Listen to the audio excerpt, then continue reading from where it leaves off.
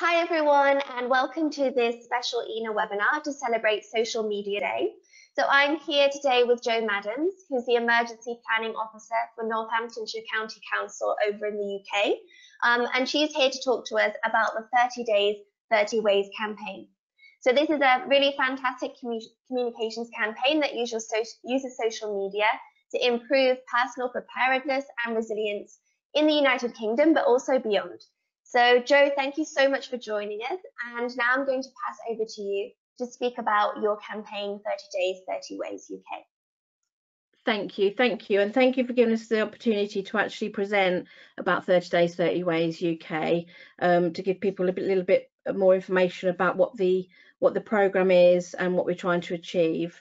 If I firstly start with preparedness, so we are working from is the UN definition of preparedness, which is there. So when we come on to say what 30 Days, 30 Ways UK is, it's a structured emergency risk communication method based entirely on social media. We do offer an email so people can actually email, and we can email them the challenges each day, but it is majority based on social media. It's multi-stakeholder, so we run the 30 Days, 30 Ways sort of website and Twitter and social media accounts, but we do rely on others signing up for this and locally promoting the themes of each day. It's locally relevant all hazard approach, so it's looking at what risks there are in areas and building on that each day within the themes. We emphasize on actions for personal preparedness, so what people can actually do to be a little bit more better prepared from a theme each day. It's positive psychology approach to build trust, inform, inspire and empower, and it's gamified to increase engagement. So we've made it as a bit of a sort of a fun, light-hearted, and we have an overall bingo approach. So when people cross off a day, they do the day, they cross it off on their bingo sheet. And it's a daily themed activity, where we say it was a challenge, but we're now this year we're going to call it more of a skill. So they pick up skills each day to help them get a little bit better prepared. And overall, September is Preparedness Month each year. We've been running this since for the last 5 years, so this will be our 6th year. Although it has started 10 years ago over in Clark County in the US. So they started it 10 years ago now, where they had the gamified approach as well, but they also gave out prizes for people to make sure that they tried to got people engaged, and they gave out prizes. We changed ours to a bit of a bingo approach, which seems to work. So if we zoom out a little bit now and look at the sort of wider picture, the World Health Organization and the Sendai framework and how we link in there. So you've got the planning, and then where it's highlighted in red, that's where we come in with the preparation, and that's how we sort of fit ourselves in with sort of international campaign. And then the Sendai framework, there's been some work interesting. You can probably get it from the link from here. Professor Hugh Deemin looked at how the Sendai framework linked in with UK resilience partners and how that works. And there's 4 priorities. Two of those is how it fits in with 30 Days, 30 Ways. And the first one's about understanding risk. And each of the themes of the 30 days we link in with what risks people are facing. And then priority 4 is enhancing the disaster preparation. So that's how it links in with the Sendai framework. So how does it work locally to us? So we've got the Civil Contingencies Act, World Health Organization, the UN. So we do have a professional volunteer network. We do have a website, and we collaborate on Resilience Direct, which is the Cabinet Office web-based platform for all of the resilience partners in the UK to share information. So we have got a page on there so people can pick up information. We have core partners that we work with each year. These are local resilience forums, and these resilience forums pull together local responders, fire, police, health, to actually give out their key messages, but more on a local level.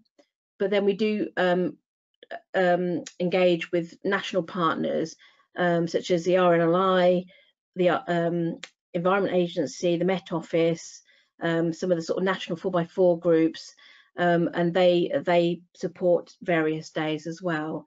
So in September is Preparedness Month. We do have the annual reports from each year. We have the obviously we've got a Twitter page, Facebook page, Instagram page. We've got a YouTube account, and as I said before, we do have email for people that perhaps don't have social media, but they get emailed each day the daily theme and what they can do to be better prepared each day. So in the Civil Contingencies Act, how we fit in to the Civil Contingencies Act, part of the duties is to assess, plan and advise and warn, inform the public, and that fits in really well with the National Risk Register and the risks that we are with the themes of each day, how it fits in. And then in 2019, we were quite lucky because Community Resilience Framework came out, and it fits in really well. And it's very helpful how we plugged into this by enabling resilient behaviours. So it fits in very well. 30 days, 30 ways fits in with what's all coming together. And then in 2020, Professor Duncan Shaw released a paper about understanding risk. He mentioned now is a great time to actually talk to the public about wide-scale risk before people become delusioned and fatigued with COVID-19, and how to educate the public on risk and resilience, and how mass volunteering builds resilience, and how to convert and talk to sort of children and young persons about preparedness, and this is about the right time. So it's great to know that, you know, we're trying to get preparedness message out there, and we have got backing from sort of you know, professors that are looked into this. So how it fits in, it's working really well. So what does success look like? So there is back in the 1990s in Texas, they produced a character called Wally Wise Guy. He was a very a large character, but they evaluated this thoroughly, and it works. It was a known character, and I think when you go to social media, I think you need to actually have, you know, have that tweet. It's those like at the bottom of here. It's knowing what's going to get people's you know, to pick it up. And I think, you know, and as it said, being prepared is essential. It's trying to convince people that we need them to be prepared. So going on to our 2020 campaign, as I said, we have got a new website coming on board at the end of July, which will have a partners page. We do have the bingo sheet, as I've said, and where we're changing from last year, again, we are looking at informing, connecting, inspiring personal and collective action via social media. We have launched this year's schedule, so if people would like a copy of this year's schedule, then the emails at the end of this presentation. What we do say in the UK, that we do keep the themes same every day. So whether you're in Cumbria or Sussex or Surrey, you are saying the same message. It might be localized to those places. There's so much out there that people are doing at grassroots and local resilience forums and health and local authorities. It's trying to build and share those messages. And again, it's sort of sharing best practice from each organisation as well, and knowing what everyone's doing. And I think that's great to sort of learn from others about how things have you know, how what they're doing for their local communities, and how that we can perhaps adapt them for others. So each day we have strand hosts that participate throughout 30 Days 30 Ways UK. These are typically, as I said, they're typically local resilience forums and county councils, local authorities, police that actually play each day. We do find that some of the voluntary organisations have sort of played each day, and as you can see from the list, the partners have grown over the last 5 years from sort of 41 partners to 655 partners. And as you can see there, there's a whole mix of LRF, media, police, commercial, voluntary. So we have strand hosts that participate throughout. We also have day hosts that lead and participate on special days, and these are for themes like Run, Hide, Tell, that the police lead, or it might be about flooding that the Environment Agency leads. So specific days we have and they're sort of the national hosts. And then we have partners, so they participate throughout 30 Days UK, and they're such as Environment Agency, Met Office. Obviously, I mean, you can see the uptake has been phenomenal from 2015 to 2019. We are more engaged this year. We've just had the Emergency Planning Society saying that they're backing us, and that everyone should within the UK sort of take part. So who knows where 2020 is going to lead us, but it's going to be I think a good year. We like maps, and it's great to see how we've spread over the last 5 years. And as you can see, each year the message has spread, and more counties in the UK are playing as we move on. So hopefully, again, like I said, 2020 is going to be a good year, and we can see that the whole of the UK field. We do monitor the impact of each day. We use methods of seeing how the volume of each on Twitter. The 2018 we had the spike, and that was the Respect the Water one that RNLI led. That was a spike for 2018. We did have a bit of a spike in 2019 where we had the grab bag spike. They were, I'll come on to the next slide and talk a bit about the grab bag in a minute. The 2019 grab bag day, it did see quite go viral. The Police Scotland control rooms did the first tweet of the day, and from there it kicked off big time, where we had memes made of the grab bag. I don't think it helped that it was on the same day as the launch of the Brexit campaign, but we had a lot of positive and negative comments, but all that went to for our favour. That I think everybody knows a bit about how to have a grab bag now. Again, going back a few years, 2004 in the UK, the government released the Preparing for Emergencies booklet. That soon got withdrawn and the website closed down, but there still is a spoof site. Tom Scott, who's an entertainer, remains. So just yeah, and I don't know why that's not been pulled down, but if people want to go and have a look at that, that's a bit of a spoof site. And it's all about context as well. And I know there's been a few, and it's how people actually relay their messages. So from Doncaster Council did a few tweets that got quite a lot of likes. One about linking in with the coronavirus. So in November 1970, officials in Oregon decided to blow up a rotting whale carcass. The whole thing went horribly wrong.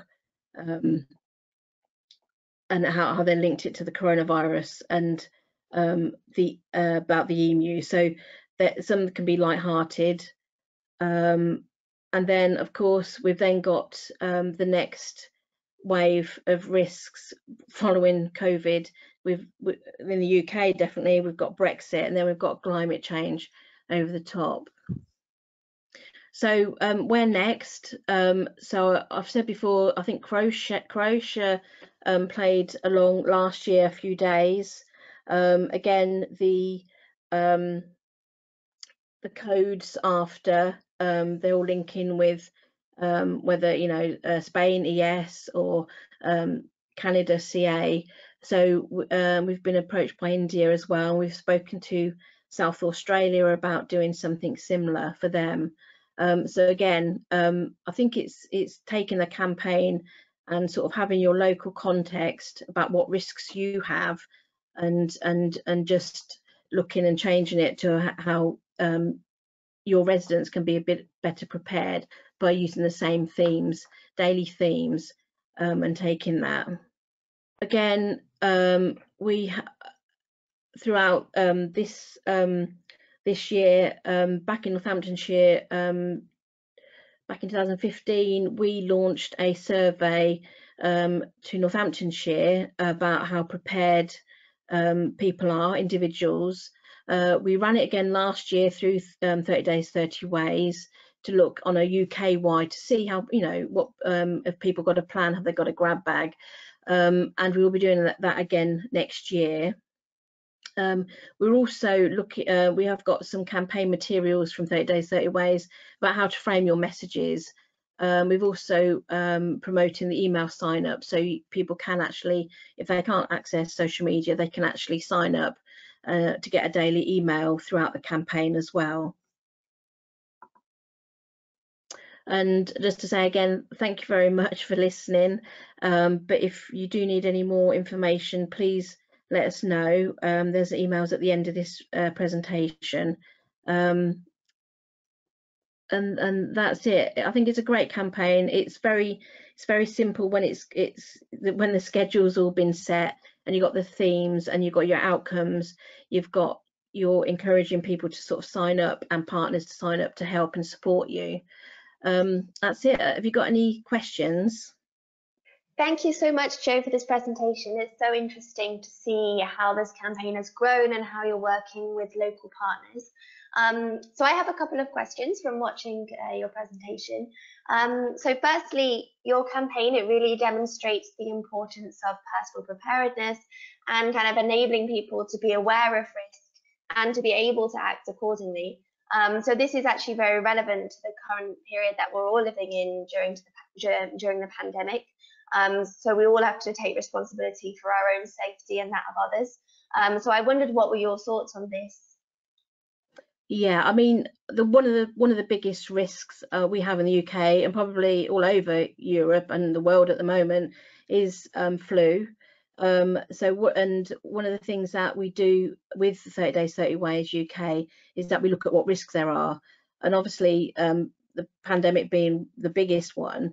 But it sort of throughout the campaign, it sort of gets people to look after themselves. So where we've seen many people having to stay at home for 2 weeks in self-isolation, have you got enough food in your house that you can stay indoors and look after yourself for 2 weeks without going shopping every other day? Have you and that's with having power. What would you do if you didn't have power and had to stay at home for a couple of days or a week? without power, it sort of gets people to look at what they should be doing. And I think the main thing that I like about 30 Days, 30 Ways, we have a day about looking after your neighbours and community members and being a good neighbour. So it all fits in with what people are doing around COVID-19 and the pandemic. It's all about looking after, doing the shopping, going to pick prescriptions up. It's just getting people to look at that. And also, when you look at your campaign, you can see that you're also supported by offline materials like the flyers. So it's kind of a mix of components. And I wondered how you found that. Do you think that it's a good way to reinforce like online campaigns, social media campaigns, by adding also an offline element? Yes, definitely. Because I mean, we run this in September, so September is pretty busy for us. But that doesn't mean that year round that through our website we've got information on there that people can just pull off and use. And we work closely with North Yorkshire, and they have events like the Great Yorkshire Fair, where they give out information about 30 days. We give out information in Northamptonshire when we go to community events to look at the website. And it picks out best practice as well. So where you think you might want a community emergency plan, we share the best ones. We share the ones from the UK, so people can go in there and have a look. So it's good to have an offline presence as well. Mm-hmm. And you're also working with many partners, we saw, like that's really grown over the years that you've been doing this. So I was thinking about if maybe other people are thinking of doing similar campaigns. Do you have any tips or recommendations for them on how to work with many partners? Yeah, I mean, the preparedness, it concerns everybody at every level. So I know you need to get involved with sort of the statutory organisations that you work with, the police, the fire, the health. Make sure they're on board. So when you have a theme on, well, we have a theme about washing your hands, that the health's involved, and then that spreads, but it gives you a local angle. Get involved with your voluntary sector. They can do a lot for you with support, obviously in an emergency, but it's good to get them involved as well. And it gives it a bit of a varied. It's not just the local authority speaking. It's the police, the fire, the ambulance, and the health organisations. So it varies it up and it mixes it all up. We work closely with the Met Office, Environment Agency, and the RNI. So it's good to get just to mix it up a bit. And I think, correct me if I'm wrong, but I think that all of the campaign is run with volunteers. So I was thinking, what do you have recommendations with working with volunteers on a campaign? Yeah, so we do. So I give my time to this, and a lot of others from local resilience forums and local authorities, they do this because they want to see it succeed, and they're passionate about preparedness. So it's just trying to engage with them and get them on board and get them, getting them to actually sort of lead it and giving them something, something constructive to do. Mm-hmm. And we've seen, as I mentioned earlier, that the campaign has really evolved over these last years. So I wondered, is there anything, like what are the main lessons that you've learned? Perhaps there was something that you did in the past that you improved upon because it didn't work, or something that you've introduced that has really changed how the campaign works? Or basically, if there's any things that you've learned over this time that you'd like to pass to others. Yeah, I think it's actually getting buy-in from. I mean, I mentioned the Emergency Planning Society have really took it on board this year, and with Resilience Direct in the UK, we've put that on Resilience Direct, and they've really got it behind the campaign, and we've managed to get hold of every local resilience forum to say this is the campaign this year. So get buy-in from sort of the sort of top officials to get them to do it. But also, it's got to be interesting and fun and engaging with people. They'll just turn off. So this is why we've tried to do the bingo, to sort of get them to sort of print it out and cross it off. And it's also trying to get people to talk about things. I know when we've done different days, we've talked about it in the office. The first aid day, you know, do you know how to put people in the recovery position? You know, when you actually talk about the day, it sort of spreads throughout the office. It's the water cooler talk, isn't it? About, oh, have you heard about the theme for today's 30 days? And it's to try and get them engaged like that. I think once we've got people sort of talking about it, hopefully it will just start spreading. And if we're all talking about the same thing each day, that, you know, that's quite, you know, I'm really excited about that. Yeah, absolutely. Absolutely, it's about starting that conversation, and then it spreads between everyone. Yeah. And I just thought to finish, like, what would be your main recommendations for people who wanted to communicate about personal resilience or a similar topic to this? I think it's fine. It is approaching it with some sort of fun and finding what, you know, what do you think people latch on to, even if it's that if it's that meme or a picture, but it's framing your social media, how people like it. It's not just text, it's something behind it. And I think we have got a link on these slides that will help people with how to frame your social media. But it is trying to get someone get one of the, you know, I mean, I've shared, it's them pussycat ones that people like, isn't it? It's just getting that one thing, perhaps not the grab bag, because that went mad this last year, which was great. But it's amazing what you do find engages with people. But it's looking at you know, what they do, but it's also framing it with something interesting that people latch on to. Mm-hmm. And well, I don't have any more questions, and I just wanted to say thank you so much for presenting your campaign to us. I think it's super inspiring to see what you're doing and how this can actually be relevant to a lot of different countries, and how people can really pick up on these ideas, and make sort of a fun way to communicate very important messages. So thank you so much. Thank you. You're very welcome. Thank you for letting me have the opportunity to let you know about 30 Days, 30 Ways.